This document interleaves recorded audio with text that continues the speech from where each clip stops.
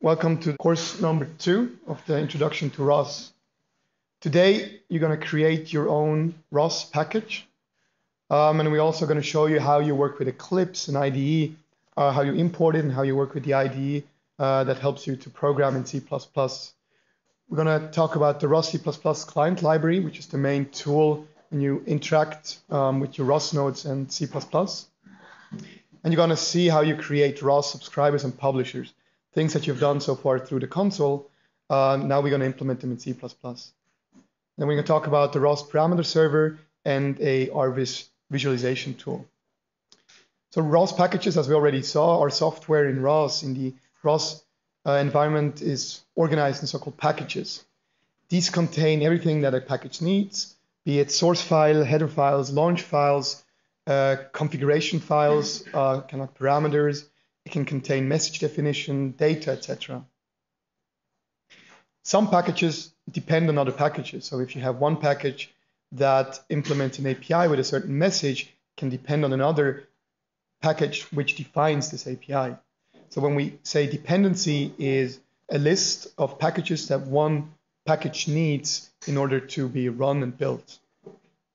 So when you create a new package with this command, cat can create package, you would type in the package name of your desired one and then give it a list of the dependencies. On the right-hand side, you see a typical structure of a package, where on top you would have a config folder if you have one, where you put the parameters, and we're going to talk about parameters later. And then you have, for a C++ package, you would have an include folder then the package name for the C++ include headers. If you have launch files and you create some of those in the exercise, you would have a launch folder, a source folder for the source file, the C++ source files. And then, for example, if you have unit tests or ROS integration tests, you would put them in the test folder. There are two important files. The cmakelist.txt, which we'll look at in a second, defines the commands, how your package is built, and the package XML file. This one's kind of like a meta information file describing the name, the version number, the authors, and the dependencies of your package. And if you have package that creates messages, you would put them into the message or service folder, like here. We encourage to separate your implementation and normal package from the message definition, since the message definition should be as lightweight as possible because other packages might depend on. So if anything changes in your code, nothing has to change in this package. Hence, nothing has to change in the other dependencies. But you could put them in the same folder, but it's just a nice way in dealing with ROS, separating message definitions from source code. So first, I'd like to talk about this package XML file. This is a typical file actually from the template that you downloaded. On top, you would have the name, your ROS package template, and then some version number, a description, and then you'd have certain meta tags that you can specify.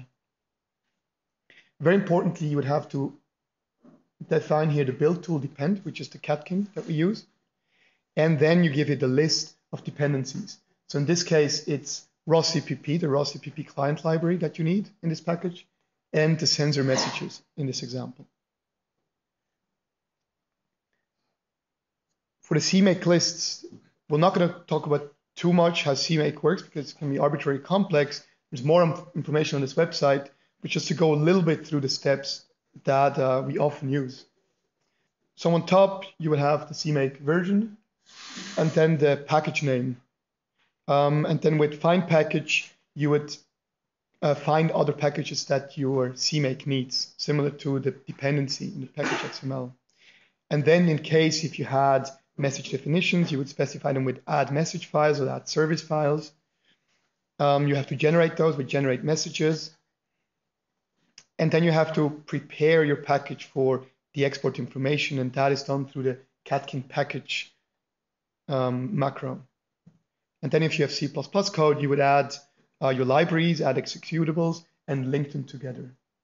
And then you would have special commands to add unit tests and installation rules. Now in the beginning, it's easiest if you look at existing CMake files. And here's one that we're going to give you for the next exercise. And I'm going to talk a little bit through the contents of this file. It's a simplified version of a extensive CMake list files. So on top, you have the project name again, and it's important that it's this exact same name as in the package XML. And then this means we're going to compile with C++11 configurations, which we use by default. And then here you list the packages of your dependencies, so the packages that your package depends on. And it has to be, these packages have to be also listed in the package XML. So in this case, we have the roscpp and sensor messages here defined as components. And then here we have this build, export build information. It has 4 points. The first one is the include directories, where you specify the directories where your header files, the C++ header files lie. Libraries are defined here. In this case, we don't have one. I just put this for completeness. And then catkin depends is again the list of packages that if somebody depends on your package, he also needs as a dependency. So these dependencies lists are passed down from the lowest package to the upper one. So the upper package in the list, when it builds, has a complete list of its dependencies. And then with depends, you would specify system libraries. We don't have any here, but if in case you were to use boost or eigen, you would specify them here. Then you're going to tell CMake list how you want to build your project. And here you would specify, again, your C++ header include directory. So in this case, it's just called include. And then also you have to use this variable to pass it down all the other include files that are defined within the catkin workspace. In this case, we build one executable, and this one you add here with add executable. We reuse here the project name, which is actually exactly the same name from up here as a variable. And then importantly, we add 2 CPP files. Essentially all the CPP files that we have in this project, in this example project. So one is the Husky high-level controller node CPP, and the class here defined at Husky high-level controller CPP. And lastly, you're going to need to link your library or your executable with the existing libraries, and you do this through the command target link libraries. So once you've built a project, you want to import it, for example, to Eclipse. And we set up already in your installation this command which builds the Eclipse project files. In the project file, there's a bunch of settings that these are automatically set paths and settings which are important for Eclipse to know how to use your code. So I graded out here. If you would have not used our virtual machine, you would have to use these commands to achieve the same. But since you're using our virtual machine, it's already pre-configured in a catkin config environment. So you can only simply type catkin build and then the package name, and this is already done automatically for you. The project files after you build are generated into the catkin workspace in the build folder. You can start Eclipse. In the beginning, you'll see that you have to specify a workspace. You just press OK. And then you can import your project. So you go to File, Import, General, and then you say, it's an existing project I want to import. Then you're going to browse through that folder, catkin workspace /build, and then choose the project that you want to import. Once your project is imported into Eclipse, you will have to tell it to scan your code such that you can use autocomplete, such that it understands the structure of your code. You can achieve that by clicking on, right-click on the project and then say index rebuild. And then you see it starts scanning your code. Once it's finished, it's nice because then you can nicely click. For example, if you click on a method name, it gets you to the header file, to the declaration or implementation. Same with variables. You can essentially kind of browse through your code very easily and understand the structure. The important command is control space, especially in the beginning if you're not familiar so much with the ROS syntax. With control space, you can use autocomplete, and Eclipse will just suggest, based on the current letters, what commands you might have meant. You can also build from Eclipse with Control B, and you would have to open up the console tab in Eclipse to build within Eclipse. It's nice since if you have an error, you can click on the error and it gets you right back to where he thinks you did the error in your code. But of course, you can also build from your console, as you already know. You'll find once you click on the project, you'll find your source code within this folder source directory. And here are some other useful Eclipse shortcuts that you can use and get used to, such that you can be very quick with programming. So one is already I mentioned is the control space. If you want to comment or uncomment lines of code, you just do Control/. And we already pre-installed kind of like a auto format, like formatting guidelines, how you should format your code. And you can apply it by either selecting the entire file or portions of the code that you'd like to format and click Control-Shift-F to apply this C++ style guide.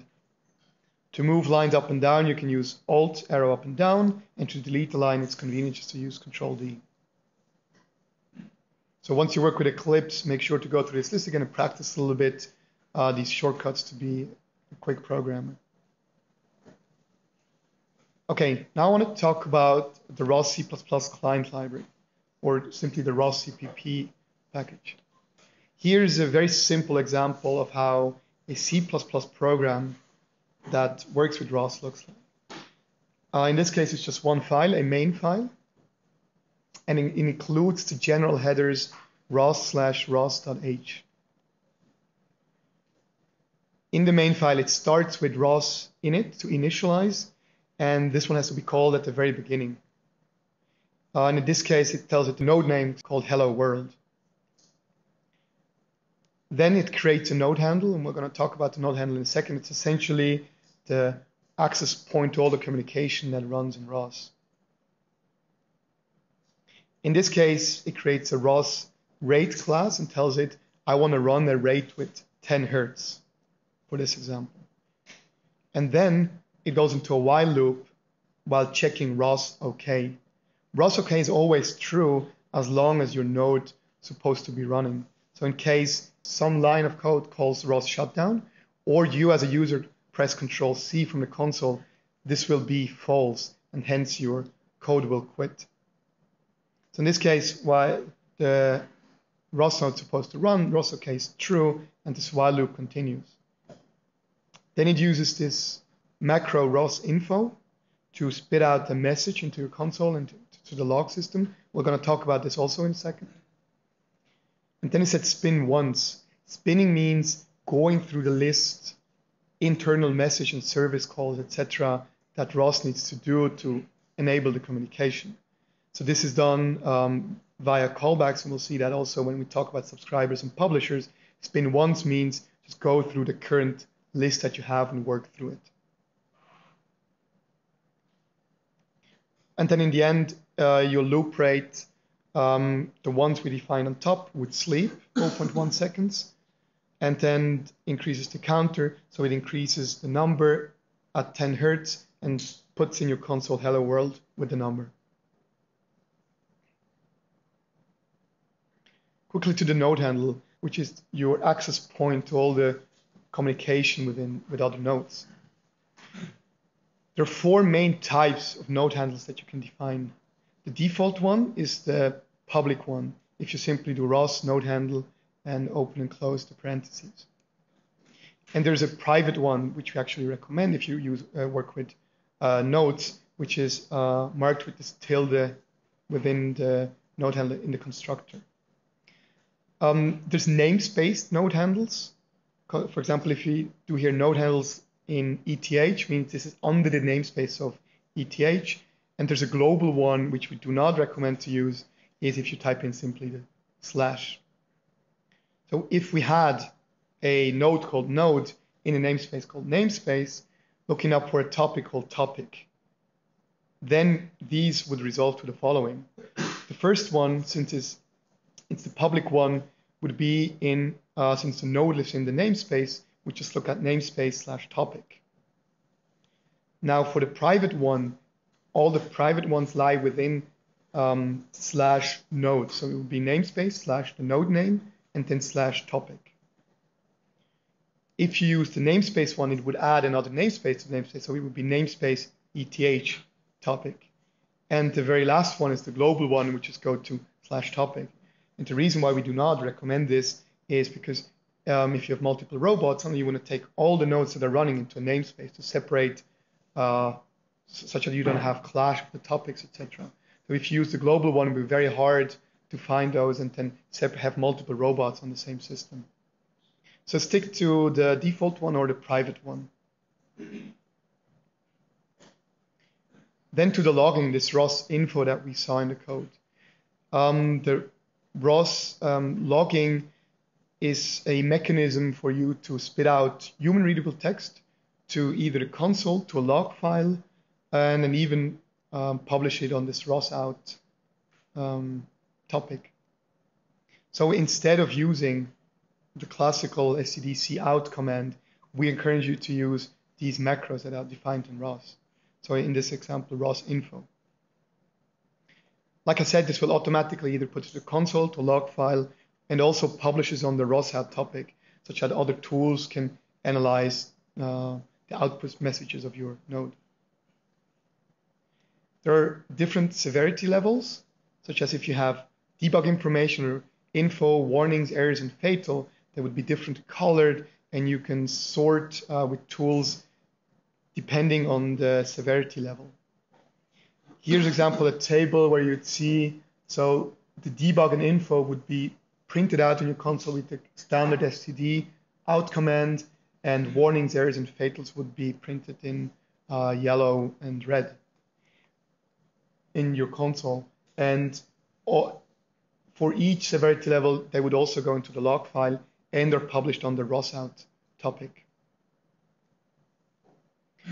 These macros support the printf and the streaming style formatting. So in this example, you would have ROS info and then result, and you would here define a double. And the result here, the variable would have to be a double, and then you would print the result is this number. The same if you're more used to this stream style, you could do ROS info stream and then use these symbols to construct the output of your message. And it's nice if you look at the documentation, for which we provide the link on the bottom right. It has features such as conditional printing, throttled. If you don't want to fill up your console, you can throttle at a certain or print at a certain rate. You can delay, etc. So this is nice tools for you to print messages, human readable messages, into the console and to the log file. Importantly, if you don't see the message in your console, you probably forgot to put in the launch file here the output to screen. This has to be set for you in order for you to see the messages in the console. Okay, so this is important. If you don't see ROS info, check your launch file and make sure that the output argument is set to screen and not to log. Okay, now I want to talk about the roscpp subscriber. You already know what a subscriber is. It's something that listens to a topic, right? In this case, I want to implement it in C++ and get this information from the messages. On the right-hand side, you see the listener node. It's the one example we already worked with in the previous lecture. So you have your main method function, and then it creates again a node handle, and then it creates a subscriber with this command. So you can create a subscriber, it's called ROS, under the namespace ROS, subscriber, and then the node handle helps you to construct it. You would do node handle.subscribe, then the topic name, in this case it's chatter, the queue size, which means how many of the messages is it allowed to internally buffer. So the number can be arbitrary, but we recommend it to be between, I guess, 1 and 10. And then the callback function. So if it receives a message, what should I do with it? In this case, we tell it to go to the chatter callback function, which is defined up here. The chatter callback function is called whenever a new message arrives. And it gets as an argument the contents of that message. So in this case, it's a standard message string, and then it's stored in this variable MSG message. And what we do here for the example is simply do ROS info and say, I heard, and then the content of this message. So whatever you send on this topic will be printed out on the console. Importantly, you have to hold on to your subscriber variable down here. If you destroy it, it will not be able to listen to this anymore and call the callback, okay? And in the end, like I said, we call this spin function. Previously, we called spin once, which once goes through this callback method. And if we call spin, it means just block here, don't continue, and just do the work that you have to do in order to receive messages and work with ROS services.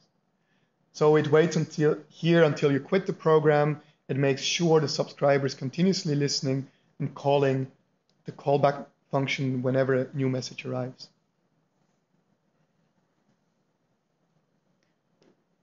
Here is how we implement a publisher. So in this case, again, we have a node handle, and then very similarly to the subscriber, we create a publisher. And again, we use the node handle to advertise a topic. In this case, it's templated over the type of the string. With node handle dot advertise, templated over the message type. Then we define on which topic we want to publish. And again, we define a queue size. So in this case, it's over the type message string on the topic chatter with a queue size of 1. And we want to publish this message now at a loop rate of 10 Hertz. So we define here again a loop rate. And similarly to before, we publish it here. So this works by creating the message. Here, SCD messages string, and then we call the variable message. Then we have to fill in the contents. Would be here message.data, and then we fill in the string that we want, in this case, hello world, and the counter as a string. We print it out in the console, and importantly down here, we call the publisher .publish, and we give it the message variable. We call spin once to make sure it's published, and then again we sleep, increase the counter, and continue this process.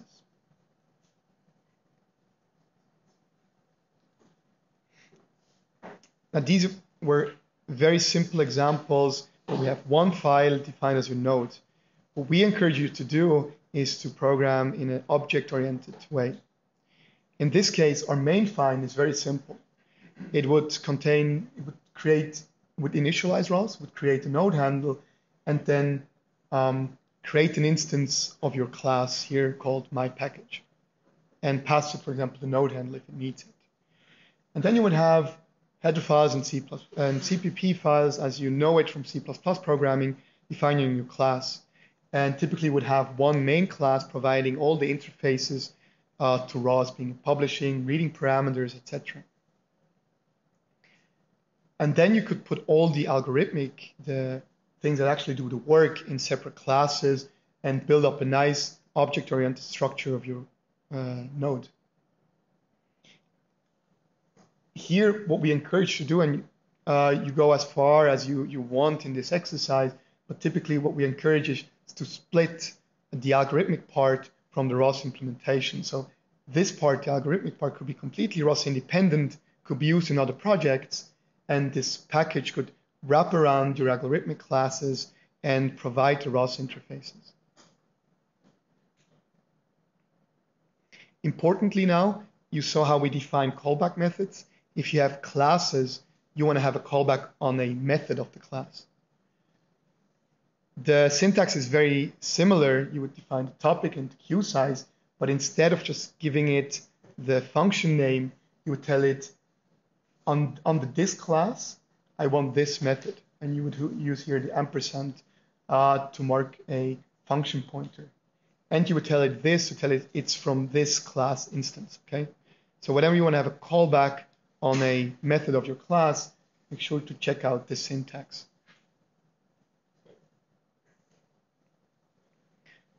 Now I want to introduce you to the parameter server. It's essentially a global instance that stores parameters during runtime of your system. It's a very convenient tool since multiple nodes can access that data.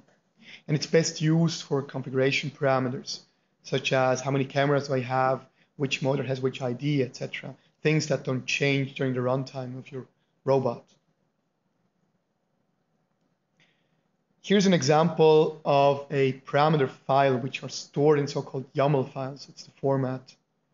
In this case, we'd have under the camera, we would define, okay, we have a left and a right camera with two names and give it an exposure number, for example. And then this is just a file that you can put down somewhere in your system. And then you have to load it. In this case, we can load it through the launch file. Here we have, as we know it, we load a node called name from the package and node type. And then we call this ROS param command, tell it to load. And then we're going to find this package. In this case, since we don't want to use absolute path, again, I can use this find package command. And then I put it under the folder config in a config.yaml parameter file. Importantly, you see now, last time we would have here self-closing tags. Now I want to load this parameter file under the namespace of my node. Hence, I have to put this ROS param command within the tag of the node. So I have here this simple symbol and then close down the tag here. You can also work with ROS parameters through the console. It's a convenient tool to debug. And if you do ROS param list, it gets you all the parameters that are stored on the current parameter server. You can retrieve parameters by ROS param get and then the parameter name. You can spit out the contents. And you can also set parameters to the console by saying ROS param set, the parameter name, and then the value you want to set that parameter to. Here I'm going to tell you how you can read ROS parameters within C++.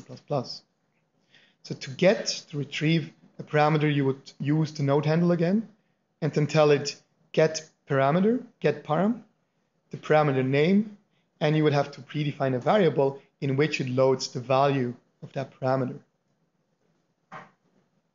The method will return true or false depending if it has found the parameter or not. So it's a convenient way to check to make sure that you have actually found the parameter, found the contents.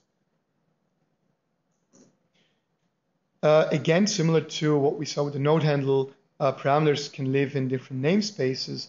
So if you use this in the beginning with a slash, that would call the global parameter name. In case you want to use the one defined in the namespace of your node, the relative to your node, just do not define here a slash and we get you the relative path of the parameter relative to your node. And for parameters, if we use this ampersand, we can use the private node handle. So all the parameters that are stored on a server are clearly marked. These belong to this node. On the right-hand side, you see an example where we use the private node handle. And then we want to load a string. Let's say we want to load a topic name. So we create this topic string and then call node handle get parameter topic and load it into the topic. What we did here is have it conditionally checked if returns true. If it's found, everything is okay. But if not, we spit out the message saying ROS error, could not find the parameter. So the user is warned he didn't define the parameter correctly and your program will not work as expected. Now, lastly, I want to talk about RViz. RViz is a very convenient visualization tool that you can use in ROS. It works by subscribing, similar to when you're using console to Echo, it subscribes to messages with a series of plugins. Then it takes the content and visualizes them in 3D. There's different views in RViz. So here's a 3D view. You can do top-down, side view, etc. And there's interactive tools to also publish. For example, if you click somewhere to publish this position, if you want your robot to drive somewhere. And importantly, once you've set up your RViz, you can load and save these configurations according to your needs. So on the left-hand side, you would have a list of display plugins, which you can add. On top, you would have a toolbar with tools, and on the right-hand side, there's the different view options, how you want to see the view of your environment. And on the bottom, there's some information about the time that is currently running. You can run RViz with ROS run RViz under the package RViz as a node RViz. If you want to add a new visualization, you would, on the bottom left, you would click this Add button, and then you would have a display, a dialog with a list of plugins available.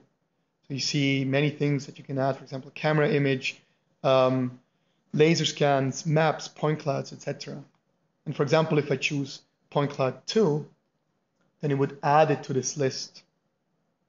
Now, one very important thing that you have to remember is when you want to visualize something, you have to visualize it in a certain reference frame. On top here in the global options, you have to define a reference frame that actually exists. Typically, it loads up, I think, with the map default, but if you don't have the map, nothing will show up. So make sure in the beginning, if you want to visualize something, to set this, for example, in the exercise to ODOM for the odometry frame, and a frame that actually exists in the system. And we're going to talk about frames in a later lecture, but for now, remember to set it here to something that exists. And then if I added this point cloud 2, you can open up with the triangle the settings. Make sure you subscribe here on the topic to the right topic that actually exists. And then you can go through, if you don't see anything, make sure that you have the right size, the right color, etc., and adapt this plugin, the visualization, to your needs. This is the end of lecture 2. What we're going to see in a second, we already talked about these links. I encourage you, if you start creating your own packages, to use the ROS package template, where if you find yourself, how do I do this? There's a very simple package which already compiles. You already have it on your system to check it out if you have questions first.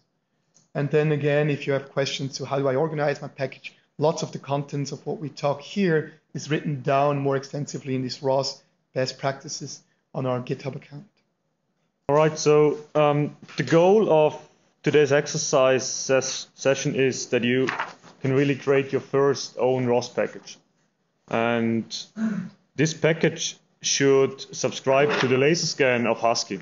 Husky has the possibility to add multiple sensors like an IMU or a laser scanner. And your package should subscribe to the laser scanner. Now, there's a hard way that you can do this, and there's an easy way. So if you think that you're capable of doing this all by yourself, then you can choose the hard way, which means that you essentially have to do the whole package by yourself. So you see here, point 1 is the optional part, which is a little bit more difficult.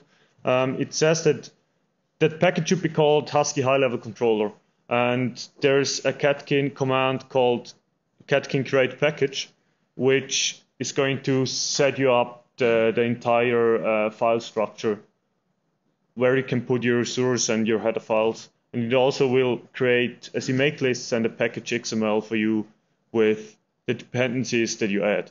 So this is really the hard way, because you have to set up the entire structure, the entire package by yourself. Then, since this might be a little bit too much for today, we also provide you an easy way. There's a zip file on the home page.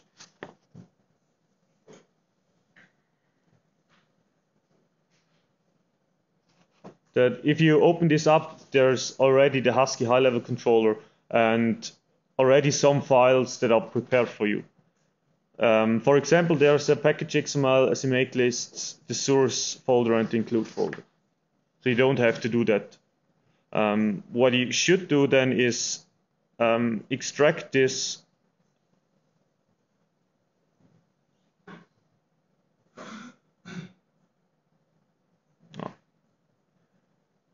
You can extract this into your Catkin workspace, and I already have my implementation here, so I'm not going to do that.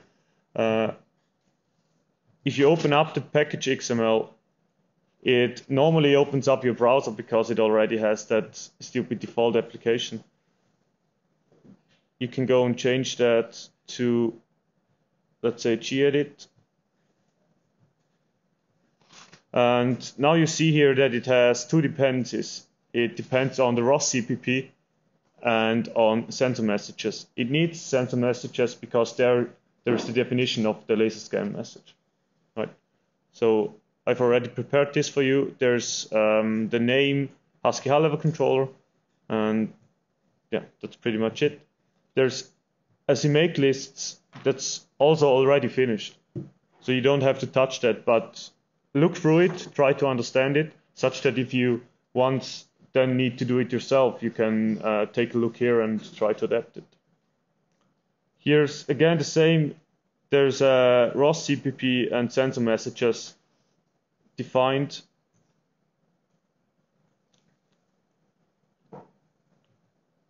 And also there are catkin packages, so if another package depends on this package, then the other package knows that it has the dependency of the sensor messages.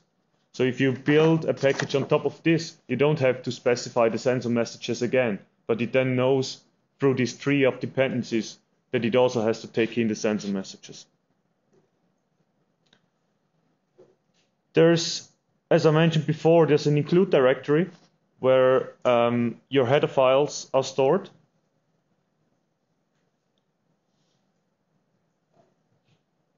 This is included here together with all the catkin include directories, right? And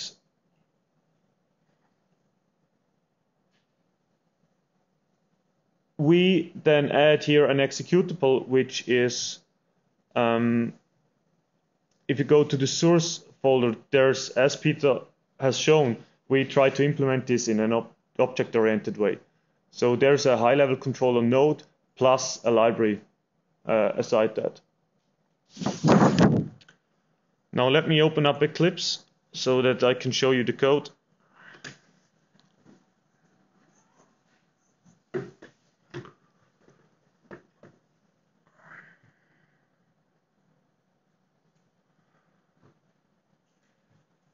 We really encourage you that you use the ROS package template. So a lot of the stuff that you need to write is already shown there. You just take a look and try to adapt what's written to what you actually have to do, right? So this is a really good guide, and it will help you out a lot and also teach you what the practices are, how you should do it, how does the syntax look like, stuff like that. And now you can import, oh, let me first build it.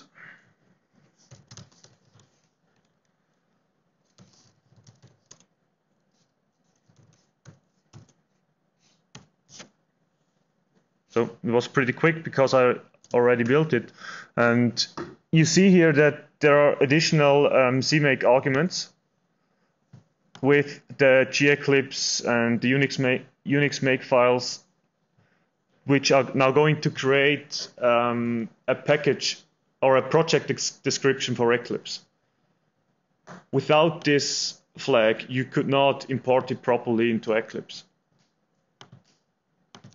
So I can go into Eclipse, import existing projects into your workspace, next, and then browse to the build folder of your Catkin workspace.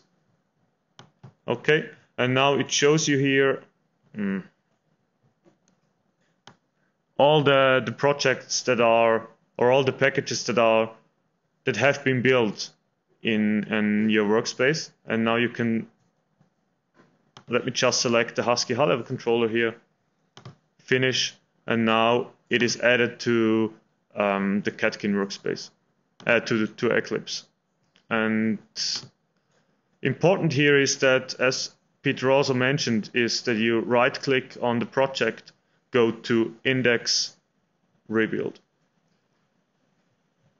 Because now if I, yes, something also important to mention is that if you open up the project, then there are all of these folders, and you should only change files that are in the directory source directory. So this subproject targets all of these files that they are automatically generated by the build process, and you don't need, or you should not touch these. So going to the source directory, then this structure is the exact same as you have in your source folder here.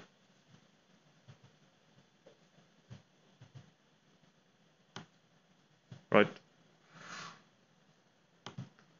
Okay. So as I mentioned, there are two source files. One is the node, and the other one is the library or the class implementation. And if I now open up here the node, this is already provided for you in the zip file that you can download.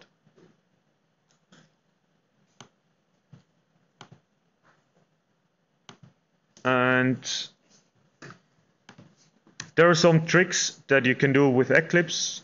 For example, if you start typing ASCII, you can press Control-Shift, and then it will show you a list of auto-completion. So I could, for example, choose here the namespace, ASCII high-level controller, and then start writing ASCII Control-Shift, and it will automatically complete it for me.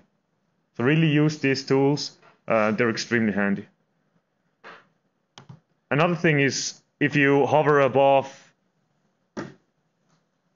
this, then it will show you a quick preview of what is actually the definition of this variable.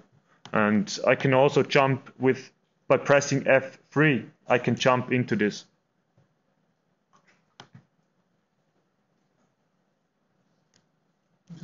Yeah.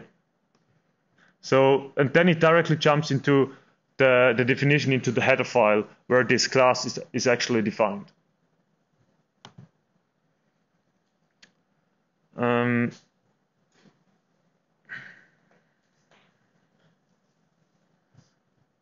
Then another handy shortcut is that you can press no. Okay.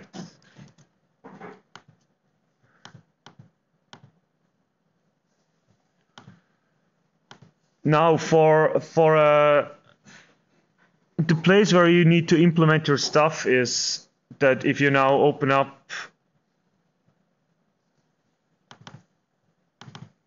the zip file, then you'll see that in this ASCII high-level controller CPP, it's completely empty. So there's only a constructor and a destructor. And you can now write all the code that you need to write to complete the exercise into this file here, and also into the header of this source file. Okay. So the tasks are that you first have to create a subscriber to the scan topic.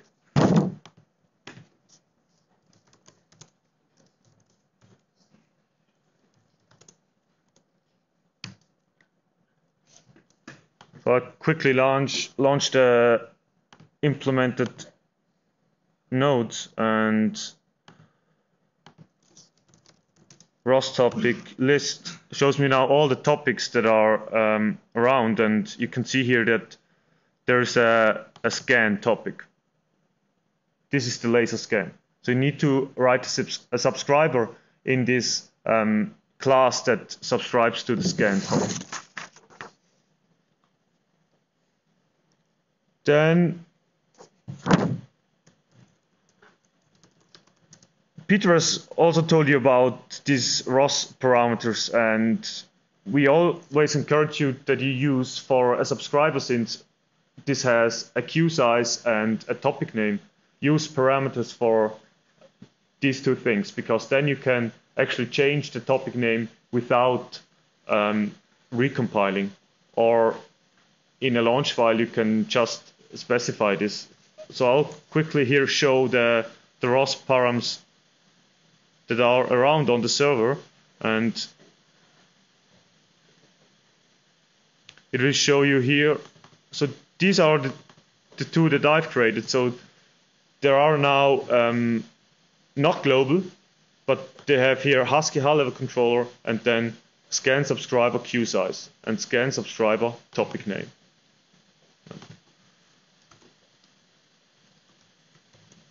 ROS param get Husky high-level controller, and then by pressing tab twice, it will show you what it can, or what's actually around it. Then I can input here scan subscriber queue size, and I set the queue size to 1. You can also show the topic name, which is scan. Okay.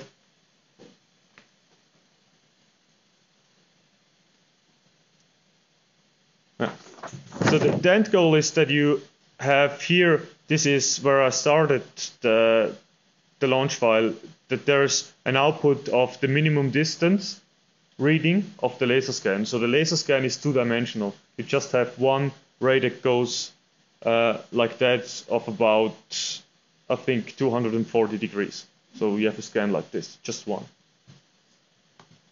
And I can show now this in, or let me first show you Gazebo. So this is the empty world now. And you could also use the RoboCup world that you've added before. Let me put here a box in front of Husky and now switch to RViz.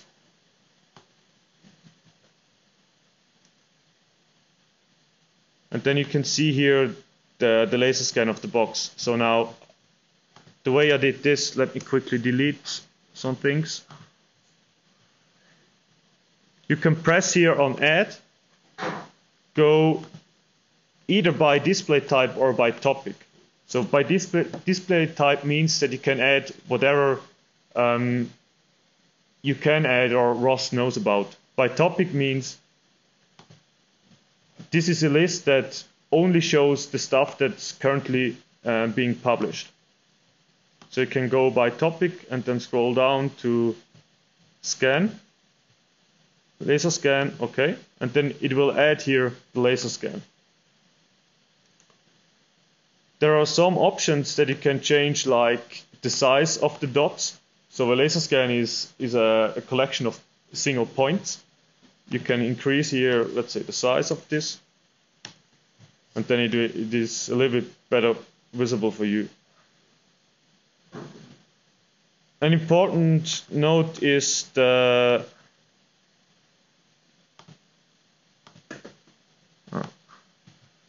in global options, the fixed frame is now set to Atom. This is really important. If I would set it here to map,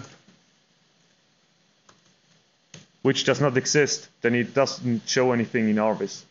And also, all the topics that cannot be shown show an error, meaning that there is no transformation between map and Atom.